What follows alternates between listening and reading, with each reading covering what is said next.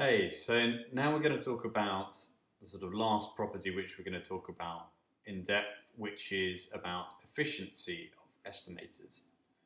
So, what does an efficiency of an estimator mean? Well, I think it's probably best illustrated by an example. So again, if we had our sort of frequency distribution of a given estimator, so let's say that it was an unbiased estimator, so it was centered around the true population parameter. So in other words, the expectation of our estimator, call it beta hat, is equal to the population parameter. So that's one estimator. But let's say that we have another estimator which uses exactly the same sort of sample size, and yet it actually outputs a range of values for beta or ranges of estimates of beta and p which are closer to the population parameter. So let's call this estimator beta tilde.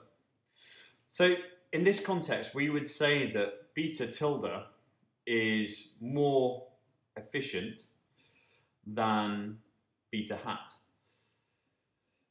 And not only is it more efficient, it is also more efficient and it is also unbiased. So we would definitely prefer beta tilde to beta hat in this context, because if we were to apply beta tilde to a given sample, there's a higher probability that we would get a value of the population parameter which was closer to the actual population parameter, or we would get an estimate of the population parameter which was closer to the true population parameter.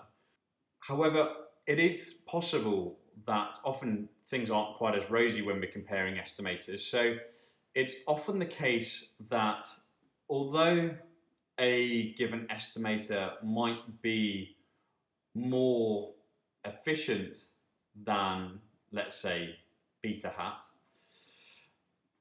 it might actually be, or it might actually have a slight degree of bias.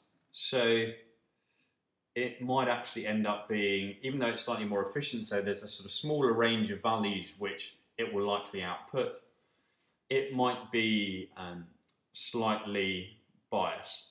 So in general, that means that we need to sort of look at the trade-off between efficiency and unbiasedness, or efficiency and consistency.